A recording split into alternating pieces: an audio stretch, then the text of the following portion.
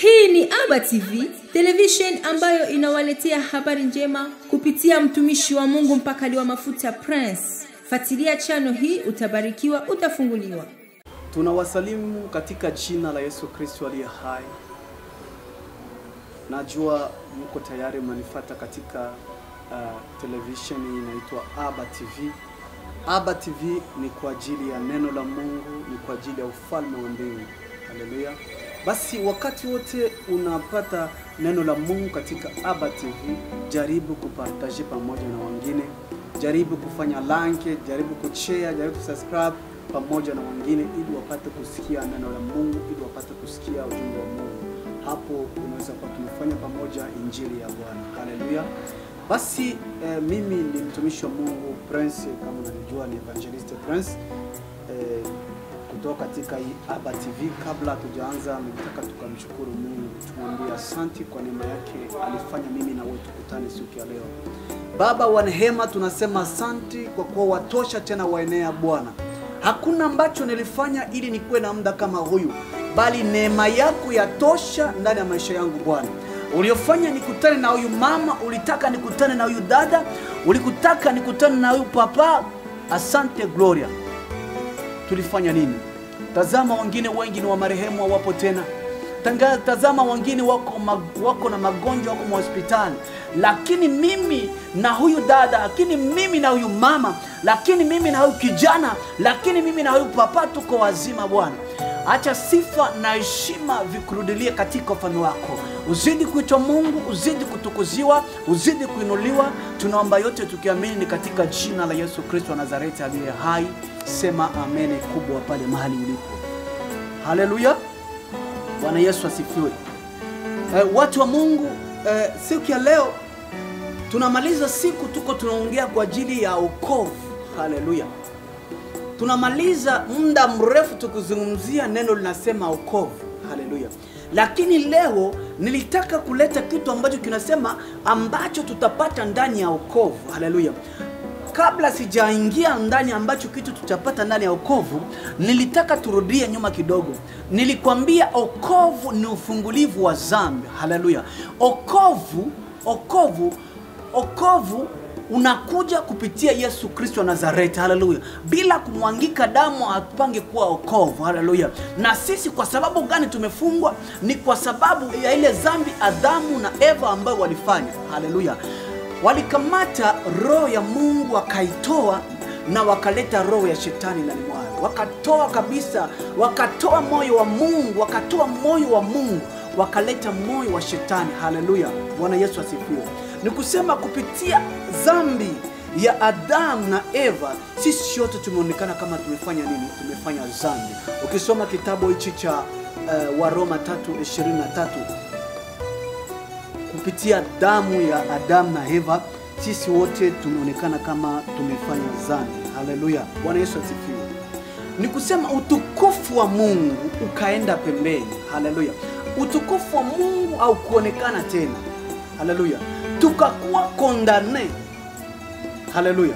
Ndio ifale Yesu akuje kutuokoa, kututoa katika kondanasio ambao tumekuwa na kutupatia uzima wa milele. Haleluya. Niko nazungumzia juu ya okovu. Nilimaliza siku nazungumzia juu ya okovu. Haleluya. Sasa leo sitazungumzia juu ya okovu. Nataka nikwambie wewe kitu gani unaweza kupata ndani ya okovu. Na katika okovu ni kitu gani ambacho tunapata. Haleluya. Na hapo katika okovu ninaona vitu 7 vikubwa sana ambaye yule ambaye ameokoka anapata, ambaye yuko ndani ya Yesu Kristo. Haleluya. Mtu wa Mungu, pana vitu 7 ambao si vya kawaida. Ukikuwa ndani ya okovu unavifuata. Haleluya. Na hapo sasa ndio nataka kuzungumzia au nataka kuchembua hivyo vitu 7 ni vitu gani ambaye tunapata ndani ya okovu, ambaye tunapata ndani ya okovu. Haleluya. Bwana Yesu asifiwe. Biblia inasema ndani ya okovu tunapata uzima wa milele. Bwana Yesu asifiwe. Ndani ya okovu tunapata uzima wa milele. Kitu cha kwanza ambacho tunapata ndani ya okovu ni uzima wa milele. Haleluya. Okovu unatuletea uzima wa milele. Haleluya. huyo uzima unakuja aje? Biblia inasema katika kitabu cha Yohana wa kwanza Yohana wa kwanza 5:11 mpaka 12. Haleluya. Ni kusema Biblia inasema kwa Yesu tunapata uzima wa milele. Haleluya. Na yule ambaye yupo kwa Yesu atahukumiwa. Haleluya. Ni kusema tunakuwa asili na uzima wa milele. Ni kusema mtu ambaye iko ndani ya okovu, cha kwanza anapata uzima wa milele. Haleluya. Ni kusema Yesu anatuhakikishia kupata uzima wa milele. Bwana Yesu asifiwe.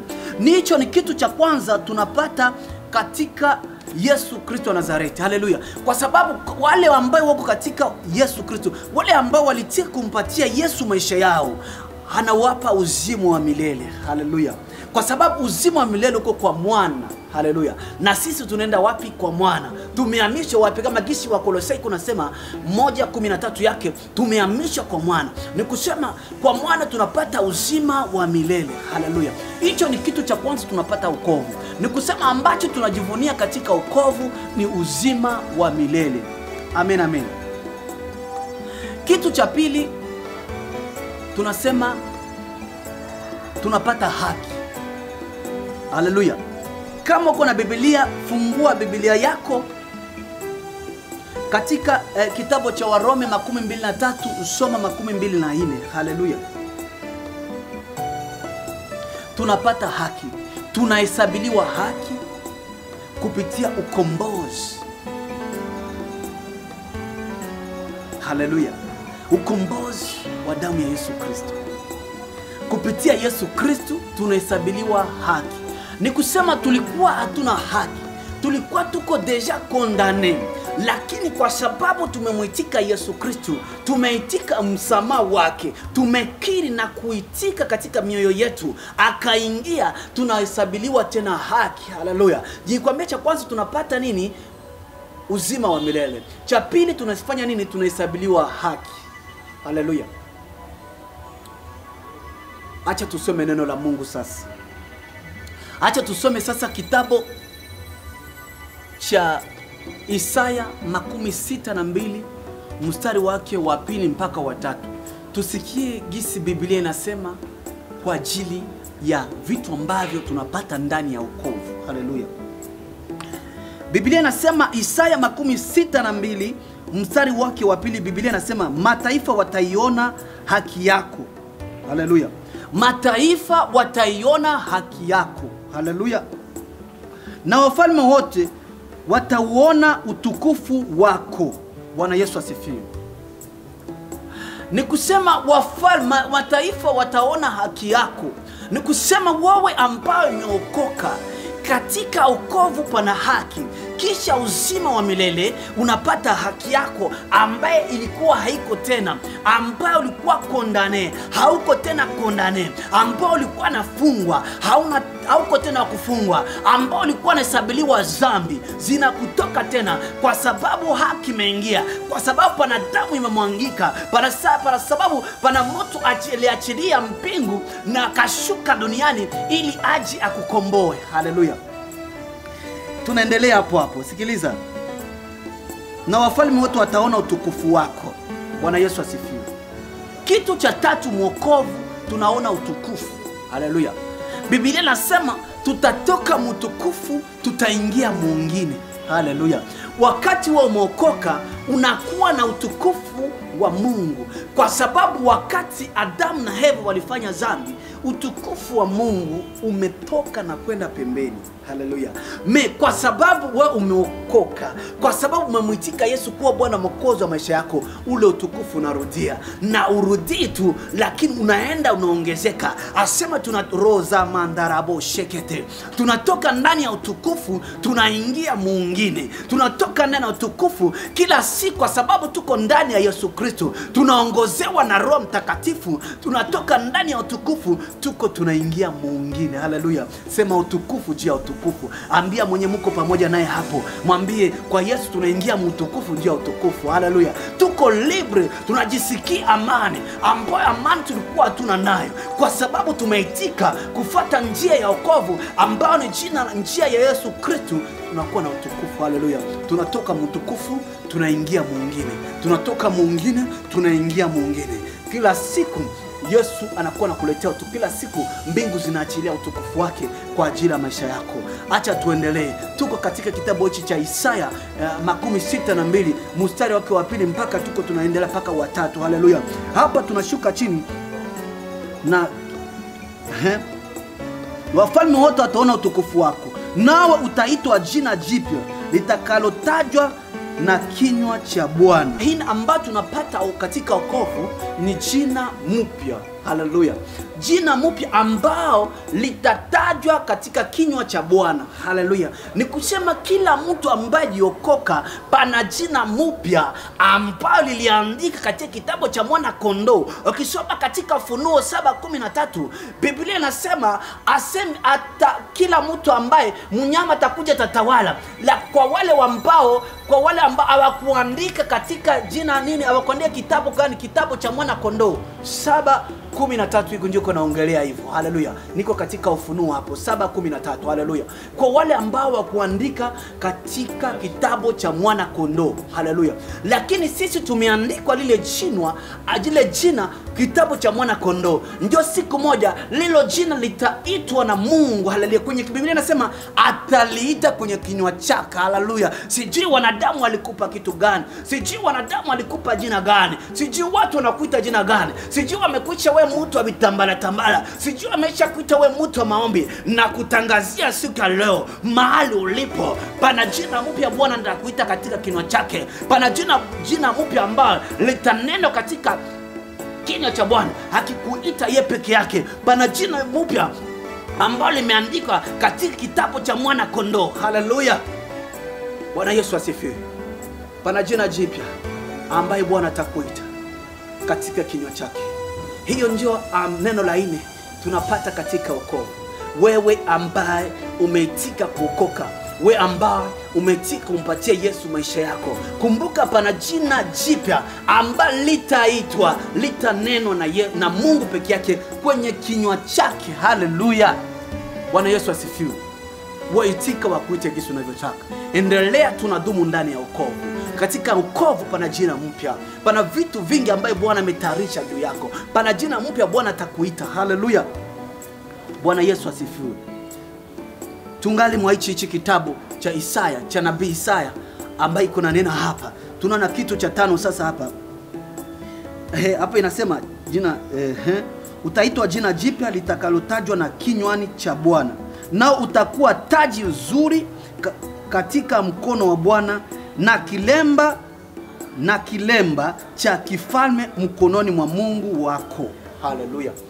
Hapa Biblia inasema kisha kupewa jina jipya pana taji. Haleluya. Nataka kuzungumzia juu ya taji. We ambaye umeokoka, we ambao umetika kumtumikia Mungu, acha nikwambie, usizarau. Tumika kazi ya Mungu kwa bidii. Kama uko mwinjilisti, ubiri kwa bidii. Kama uko nabii, profetize kwa nabii, kwa nguvu zaidi, kwa nguvu zaidi. Haleluya. Kama uko mwombaji, omba kwa zaidi. Kama uko mshauri, shauri kwa zaidi, kwa sababu hapo mbele pana taji ambayo utajavalisha. Mathayo 22:4 ndio Biblia inasema wakati Yesu atashuka, aseme atashuka hewani katika mbingu ya pili. Haleluya. Wakati iko na shuka, tutamaliza miaka 7 pamoja naye, na katika hiyo miaka 7 tutafanya harusi. Katika miaka 3.5 tutavalishwa taji. Haleluya. Bwana Yesu asifiwe. Pana taji ya kazi ilitumika. Ndio maana napenda kitabu cha Waroma sana 4:4. Biblia inasema hakuna kazi Mungu tunaweza tukatumika iwe neema, lakini kazi yote tutatumika kwa ajili ya mfalme wa mbingu tutalipwa, ni deni mbele za Mungu. Ni kusema hii inatuhakikishia kama ambayo kunafanya kazi ya Mungu sio kwa bure, sio kwa bure. Hata ukisimama kuombea watu sio kwa bure. Pana siku mbingu zitakulipa. Wakati Yesu atashuka kuja kuchukua kanisa, wakati Yesu atakuja kuja kukuona, na hapo atakuvalisha taji. Haleluya. Na utaitwa bibi harusi, kwa sababu muda si mrefu anakuja kuchukua bibi harusi. Alituambia muda si mrefu tayari nitafika, nitakuja kama mwizi, na tumeanza ona madalili ambayo ameweza kutuonesha. Haleluya. Bwana hiko na shuka kuja kuchukua kanisa, na hapo atakuvalisha taji. Haleluya. Bwana Yesu asifiwe. Hapo Isaya 62 mstari wa 3 tunamaliza hapo. Utaitwa jina jipya na litakalotajwa mkinywa cha Bwana, katika mkono wa Bwana hicho kilemba hicho. Haleluya. Ingine hapa banatuambia kilemba cheupe. Bwana Yesu asifiwe. Kia 6 ni kilemba cheupe. Hichi kilemba cheupe ni nguvu za Mungu. Haleluya. Ni uwezo mwingine wa kipekee, uwezo wa kifalme. Haleluya. Bwana Yesu asifiwe. Ni uwezo ambao wa kifalme. Ni kusema katika ambao tunapata katika okovu, wewe utapewa kilemba cheupe, nao ni uwezo wa kifalme, ni uwezo wa kipekee, ni mafuta, ni mamlaka, ni nguvu, ni utukufu. Haleluya. Ni kilemba cheupe ambao si cha kawaida, ni neema ya Mungu ya kipekee ambao utapatwa siku hilo. Haleluya. Bwana Yesu asifiwe. Hapa neno la 7 Biblia inasema katika neno la 7 ambao tutapewa wanaita repo sabatiki. Yani tutafanya miaka 1000 pamoja na Yesu Kristo. Haleluya. Bwana Yesu asifiwe. Ni kusema katika okovu ambacho kingine tutafanya miaka 1000 pamoja na Yesu Kristo. Haleluya. Kwa sababu hii miaka 1000 ni kama siku moja. Kwa nini tutafanya hii miaka 1000? Ni kwa sababu hii miaka tulirate kwa sababu ya damu ya dhambi ya Adamu na Eva. Haleluya. Mipango ya Mungu wakati anaumba mbingu na dunia ilikuwa twende tupumzike katika siku ya 7. Haleluya. Tupumzike pamoja naye. Kwa sababu ya dhambi ya Adamu na Eva hatukupata tena kupumzika. Haleluya. Tukakuwa mbali na uso wa Mungu. Lakini kwa wale watapata neema ya kuipata wokovu. Haleluya. Biblia inasema tutafanya miaka 1000 milenium pamoja na Yesu Kristo. Tukikuwa vizuri huko, ni hiyo miaka kutoka pamoja na Yesu Kristo ambayo tulirate ile siku moja, ambao ni siku moja tulirate siku ya 7 katika kipindi cha Adamu na Eva. Haleluya. Mungu anaturudishia kwa wale ambao watakuwa ndani ya wokovu. Haleluya. Bwana Yesu asifiwe. Mtu wa Mungu, sikiliza. Pako neema leo. Tunaishi kwa ajili ya neema. Tungali wakati wa neema. Kitu naweza nikakuomba tu, we ambao hujaokoka, anza kumkabidhi Yesu maisha yako. Anza kumkabidhi Yesu maisha yako. Tazama vitu ambavyo tunapata ndani ya wokovu ni vitu vikubwa sana. Haleluya. Ni vitu vya muhimu sana. Haleluya. Ni vitu vikubwa sana. Haleluya. Sikutaka kama na wote katika miaka 1000 hii ambao tutakuwa na Yesu Kristo, tukipumzika, tukifurahi, tukirukaruka. Haleluya. Tukiimba, tukifurahi. Haleluya. Nahitaji siku moja tukue pamoja na wewe. Nahitaji siku moja Yesu akikuja kuchukua kanisa lake akuchukue pamoja na wewe. Haleluya. Mtu wa Mungu, na acha nikwambie siku ya leo, nataka kukwambia kitu kimoja. Okovu ni wa mtu peke yake. Okovu sio ya watu 2 wala watu 3. Isijalishi kama familia yako iko hivi, isijalishi kama dada yako, baba yako iko hivi. Acha umpokee Yesu Kristo katika maisha yako. Na kumpokea Yesu Kristo ni kuitika msamaha wake. Haleluya. Na Biblia inasema katika kitabu cha Waroma 10 mstari wa 9 asema tukiri. Haleluya. Na tuitike katika mioyo yetu. kama Yesu ni Bwana na Mwokozi wa maisha yetu, kisha hapo tutabatizwa, wokovu utaingia katika maisha yako. Haleluya. Sijui wewe unanisikiliza ukikuwa ndani ya salo yako, sijui wewe unanisikiliza ukikuwa ndani ya chumba, sijui mahali uko unanisikiliza, acha uanze kumpokea Yesu Kristo. Haleluya. Muda unakuwa, muda unafika. Yesu anataka kurudia kuchukua kanisa. Je, utaenda? Haleluya. Hakuna ambaye ataenda ipo ndani ya wokovu. Haleluya. Biblia inasema atachukua kanisa, na wakati anachukua kanisa, haleluya, wakati anachukua kanisa, na hapo tunaenda kufanya miaka 7. Haleluya. Miaka 7 ya harusi, kuvalishwa taji. Haleluya. Bwana Yesu asifiwe. Acha Mungu akusaidie leo.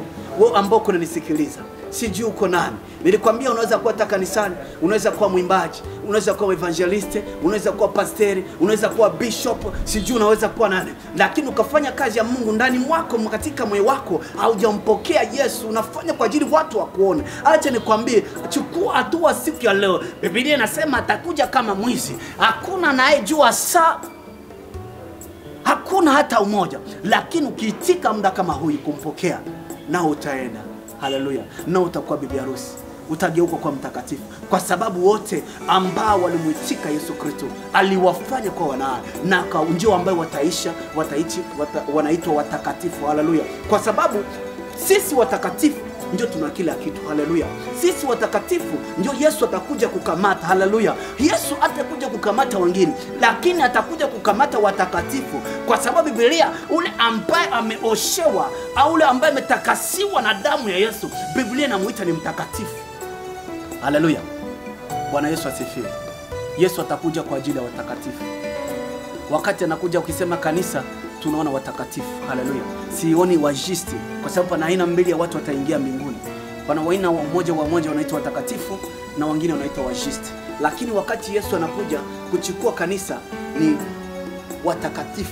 Haleluya. Hakukuja kwa ajili ya taifa, lakini alikuja kwa ajili ya kanisa. Hao pia tunaangalia ni watakatifu. Nikisema watakatifu, wale ambao wameitika kumpokea Yesu kuwa Bwana wa Mwokozi wa maisha yao. Acha nikwambie, pangali muda, neema haijatoweka. Usisemi kesho ya kusikia. Niko na kutangazia muda kama huyo. Nataka umpokee Yesu katika mahali popote ulipo. Binawezekana katika maisha yako viku vinakushinda, uishafanya bibi na kushinda. Acha nikwambie, mkabidhi Yesu, mpatie confidence. You accept today, you give your life to Jesus. He's going to change your life. You not to stay like you were before. He's going to change. There is another name which God's going to call you.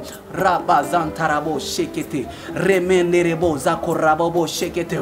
Mungu anakuhitaji wewe. Yesu yuko nakuita. Biblia inasema katika kitabu cha Ufunuo 3:12, aseme niko kwenye mlango, niko napiga hodi. Niko napiga hodi. Nani atafungua niingie? Yesu anakuita mtu wa Mungu. Haijalishi ulishapitia, haijalishi mazambi ulishafanya. Ukiitika leo, ukiitika kutubu, ukiitika msamaha wake, ukiitika kumkubali, ukiitika kukiri, ukiitika katika moyo wako, Yesu anaingia na atakugeuza. Hautakuwa kama ulivyokuwa. Watu hawatakuelewa. Acha watu wakuseke, acha watu wakuseme, acha watu wafanye kila kitu, lakini nakutangazia siku ya leo, muitike Yesu. Mpokee Yesu. Anataka kufanya kitu. Anataka kuanza safari na wewe. Binawezekana uishafanya kila kitu, maisha yako yakashindikana. Wewe uko mgonjwa wa hospitali. Nakutangazia siku ya leo, kwa hii muda ukimuitika Yesu, maisha yanabadilika. Haleluya. Binawezekana pana maisha fulani, pana vifungo fulani katika maisha yako havitoki kwa sababu uko au yapata wokovu. Lakini siku ya leo ukitia kupata wokovu, vifungo vimoja vinatoka. Haleluya. Vinaanza vinakutoka. Haleluya. Kwa sababu Yesu ndio kila kitu. Yesu ndio mwanzo na mwisho, Alfa na Omega. Haleluya, mtu wa Mungu. Bwana Yesu asifiwe. Surudia pamoja na mimi maneno haya. Bwana Yesu asifiwe. Sema maneno haya. Sema, Yesu, ninakuita katika maisha yangu. Njoo uingie. Uchukue dhambi zangu. Ninakukubali leo. Ninanena, ninakiri katika kinywa changu na moyo wangu, nakubali kama wewe ni Bwana wa Mwokozi wa maisha yangu. Kuanzia sasa, rudilia hayo maneno. Kuanzia sasa ninakubali. Acha nikuombee. Amen. Baba wa rehema, ninamleta huyu mama, ninamleta huyu kaka, ninamleta huyu dada, ninamleta huyu papa. Tazama leo amekuitika, ameacha yote na kuja kwako Jehova. Nahitaji neema yako ulinzi kutoka kwako, mamlaka yako, nguvu zako zikamwangazie Bwana. Umutendee muujiza katika maisha yake. Asante Baba wa neema, kuomba ni kwetu, kutenda ni kwako. Tunaomba yote ni katika jina la Yesu Kristo. Amen. Piga makofi kwenye upo, sema amen.